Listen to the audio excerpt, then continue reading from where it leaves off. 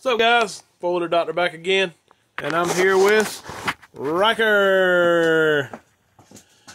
Today we're going to be working on this little brute force 2006 model. It's got some carburetor issues. We're going to pull the carbs off, clean them up real good, and see if we can get it running. It won't crank right now, actually. So we already have started on a little bit of the removal of these two black covers here. Got a bunch of Phillips head screws. And Riker wants to tell you something. There's also going to be another bolt inside that cover. Yeah, this bike is an older bike, but it has that storage compartment cover on it. There's actually a couple bolts in there that you have to take off. We've got all those off. We also removed these 3 bolts down through here to get this side cover off, as well as the 3 bolts back here. Sorry about that, my finger got in the way. 3 bolts, 2 here, 1 at the top. Same thing on the other side. This bolt here holds this cover on in here. There's also a bolt hidden here, and this bike does have snorkels on it. There's also a bolt up here at the top that you have to remove on yours if it doesn't have the snorkels. There will be a screw hidden here, and a screw here that you have to take off to get these side covers. So we're going to pull the side covers off of it, and then we'll be down to the air box, and I'll cut the camera back on in a sec. Alright guys, got the side covers off here.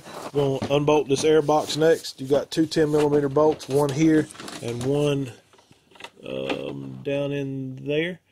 And this case has a snorkel on it. A normal bike would just have a cover on this front end. Actually, I don't even think you have to remove it. You just have to take out the tube for the belt. Be on the other side, but in this case I'm going to loosen this clamp up, and then there's 2 more clamps that I need to remove. I usually find it easiest to remove the bottom boot clamp right where it bolts to the top of the carburetor, right there, and then one over here. When you do that, you can usually lift the airbox up. And Riker wants to tell you something. You're gonna have to push the this thing out of there to get something off of the 4-wheeler. It might go into there, it might go into here, and then after you pull the side cover off, you might could get it. You might could get it back out of there, and it's going to have a black wire on it with a cable tie. Most of them does, but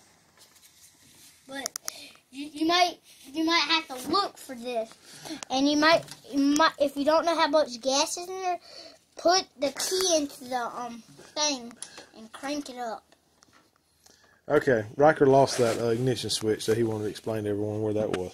Okay, so now we're going to unbolt this the air box and pull that up. Okay. Alright guys, I got the air box out of the way on this thing. This is got some aftermarket stuff on it, some vent hoses and stuff like that you aren't going to see on your bike. This is different stuff. But what we're going to do next, take these 2 vent lines off the carbs. There's one on the rear and one on the front. Also, I've already removed it just to check to see if the fuel pump is still pumping. Fuel line goes in right here, and it's got a little pinch clamp on it, so just slide that off. And need to remove the top clamp on those boots where the carb's attached to the cylinder heads. And when you get those loose, the carburetors, you can rock them side to side, and the carburetors will come up, and there'll be 2 electrical wires on this front carb and 1 electrical wire on the back carb. Unplug those, and that'll allow you to lift the whole carburetor up. This case here, I'm going to probably try to do a real good clean on it, so I'm going to completely unbolt the carbs from the bike and get them over on the bench. So once I get it loose, the wires unhooked, pulled up here, I'll cut the camera back on just to show you everything else you need to do to get the carbs completely off the bike. Alright guys, I got the carburetors up now. So I'm going to pull the throttle cable off of it now. What you do is take these 2 screws out, one here and one here, and loosen this clamp up just a little bit, and you'll have to get the cable off of the little cam in there. I'll cut the camera back on once I get this cover off and show you what's on the inside. Alright guys, this is what the cover off. What you want to do is loosen this little pinch nut right up a little bit, and it'll let your throttle cable slide out. Then rotate your throttle around a little bit there until you get that barrel on the end of your cable to come out.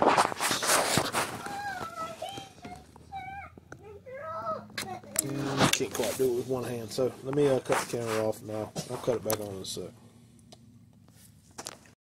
Okay, so I got the cable loose there. Next thing you need to do is take off the, it's done pulled out, but the idle adjuster and the drain hose here. It just pulls out the bottom, and then the carburetor will come up and come out. And next thing to do, let me put my drain pan under here. It's going to drain some gas out of the vent line holes. Next thing to do is take these chokes off. They have a Phillips head screw right there, and this little bracket comes off. Both of them are identical. So take that screw out, slide that bracket out, and then slide the chokes out, and then the carburetor will come off in your hand. So let me do that real quick, and I'll cut the camera back on once I get it over on the bench. Alright guys, got the carburetor over on the bench. We'll start out with taking the bowls off the bottom. These 4 Phillips head screws per bowl. We'll pull those off, and we'll see what's on the inside. I'll cut the camera back on in a sec. Alright guys, pull these off. These things are actually pretty clean. I'm thinking this might have a jetting issue because it's got an exhaust on it, and I don't know what jets are in here, so I'm going to pull them out and check. Everything else looks pretty clean in here. I'm going to still clean everything up naturally. And I'm also going to pull these mixture screws out and clean them as well.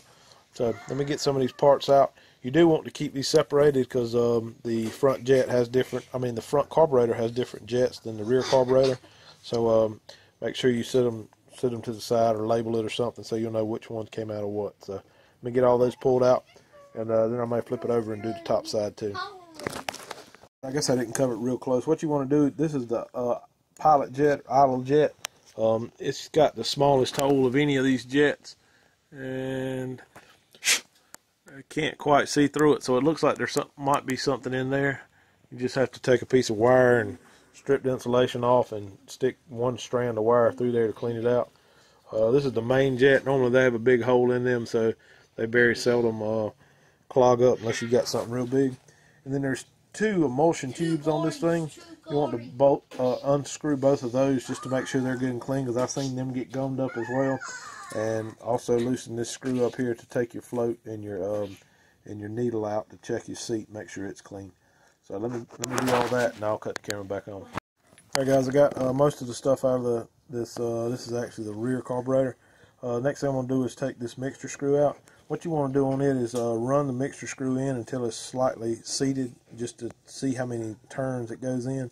So run it in, then pull it back out, and there'll be a washer, a spring, and a O-ring in there. Alright guys, got everything tore down from the back side. Now I'm going to take these 4 bolts out of this top cover here and get the bellows out. Alright guys, I got the pretty much everything for this rear one cleaned up. Took and sprayed some carb cleaner in all these holes here, blew them out with air, also flipped it over, blew air and carb cleaner through that hole, all these holes here, cleaned the top of it up. It's pretty clean in there. And so now I went and took a wire brush and cleaned up all these emulsion tubes and the little adapter here, as well as the jet, the pilot jet. That's the main jet there. Clean this mixture screw needle up, and so now I'm going to start putting it back together. First thing I'm going to put on is this main jet holder. Goes in that middle hole there. Just screw it down.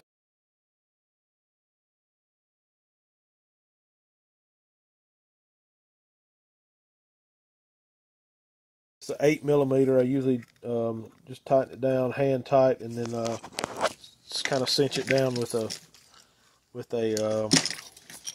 socket, if I can find a socket. It doesn't have to be real tight, and it is brass, so you kind of want to go easy on it. All right, next thing to go in will be the jet. This one here has a little bit oversized jet. This rear jet, or rear carb, calls for a 1 It's a 158, I believe, factory. This is a 160. This bike does have a exhaust on it, so it's got a little bit bigger jet. So got that one in there. Just cinch it down with the flat screwdriver, and got this pilot jet cleaned up. See if you can see the hole through it. I don't know if you can or not. It's got a very, very, very, very small hole through it. So what you want to do with it, easiest way to clean it out is to take a piece of wire, just electrical wire, strip the insulation off, and pull one strand of wire out to stick through this hole, and that works. So that goes into this hole here. Tighten it down with the flat screwdriver as well. I'm just going to show you the reassembly on this one, this rear carb, and then the other one's exactly the same. Okay. All right, next thing to go in will be our float. What you want to do on it is just take your, they call this the needle and seat. The seat's down in here. Just take and clean the little rubber end up on that. Make sure it'll seal off. This bike didn't have a problem leaking out the bottom of the carb anyway. It just wouldn't run. So there's probably nothing wrong with the needle and seat in this case. I did spray down in that hole as well with the carb cleaner to make sure it was cleaned out. So now you just kind of fish this thing in here. It's easier to do with two hands, but I'm holding the camera with one. So, all right, then you got a Phillips head screw to tighten down on it, and then that's ready to cover, or the bowl's ready to go back on that one. Next thing we need to put in is the mixture screw here, and the way it goes in, you had this little small O-ring.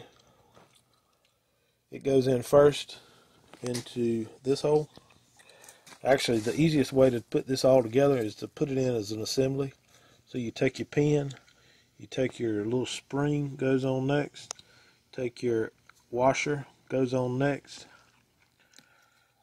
and O-ring goes on last. The O-ring most of the time kind of holds tight to the shaft, and it will help you slide everything together. There's your finished product. You got the spring, the washer, and the O-ring. And very carefully just slide it down into this hole here. And what you want to do is tighten that all the way up. Just tighten it down, not like you're tightening a bolt down to where it slams down to the bottom. It calls for lightly seating. So you run it in until it stops, and then pay attention to where the slot is on it. I usually like to run these out about 2.5 turns. The manual calls for 2 1/4, I think, so we're going to go 2.5 on this one. Alright, seat it all the way down. So then pay attention to where your slot is, and then back that thing out 2.5 turns. So that's 1, 2.5. Alright, that one's done. Do have to finish tightening this bolt up, and I'm going to make sure I got these tightened down good. I'll cut the camera back on when I flip over to the other side, the diaphragm. Alright, so I got the bowl bolted up to the bottom there. Next thing to put in is this diaphragm. You want to make sure you keep up with that small little dowel that's inside there. This thing will only go back on here one way, so you can kind of orient it to where your dowel is going to line up this hole, and slide your diaphragm down in there. I also want to look on the inside here and make sure that needle there lines up with that little brass collar that sticks up. It slides in. Kind of rub your hand around it to make sure the rubber part gets into that little groove that it fits into. Put your spring back on, and then your cover, and then the 4 screws to hold it on, and you're done with that. This is also oriented to where that tab lines up with where that dowel, over top of that dowel. Alright, so now we've just got to tighten those 4 bolts up, or screws up, and then do the other side, and I'll stick it back on the bike. Alright guys, I went ahead and stuck the chokes back in with the little bracket there and the Phillips head screw, front and rear. It did clean up the end of that little choke plunger. Looked pretty clean though. So now you just flip this thing over, slide it down in here. Still want to kind of get it kicked up to the side like this so you can get the throttle cable back on and this cover back on before you actually slide it down. Once you get that cover on, you want to tilt it the other direction and hook these 3 wires back up on the right side of it. And I'll cut the camera back on after I get all that done. And right before I guess right before I crank it up, I'm going to try to crank it without the air box on just to see how it's going to run. Alright, cut the camera on in a sec. Alright guys, got the carb in there. I ended up having this choke cable flipped upside down here on the front. It actually needs to feed in from the top instead of the bottom like I'd had it initially. The back one does come in from the bottom. But the easiest way to get the carburetor on there is to, or I found, is to get that front boot in and push it forward and down. So what's wrong with this camera? It just keeps cutting off. But the easiest way to get this carburetor in here is to get the front boot in first and push it forward and down to get that back boot in. I'm going to see if we can get it to fire up here. It usually turns over for a little bit because the carburetors are dry, naturally don't have any gas in them because we just drained it all out, so it takes a minute to pump it up there. But we'll see if we can get it to fire up.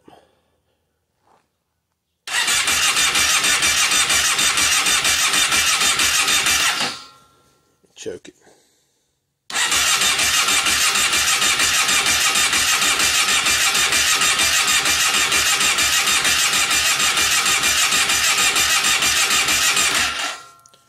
Alright, one other thing you can do while you're trying to crank this thing over, if you hold your hand over one of these carbs as you're turning it over, it will suck gas up in there most of the time and get it primed up to start up. Let me see if I can try that.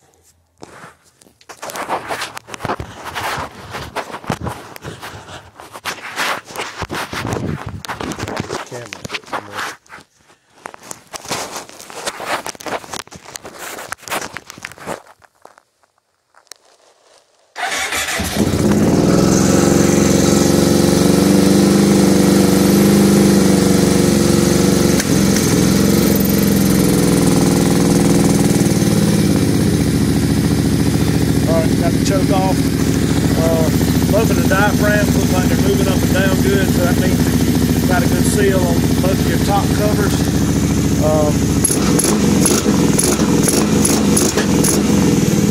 It'll probably run a little rough with the airbox off, but I'll stick the airbox on there and then see how it does.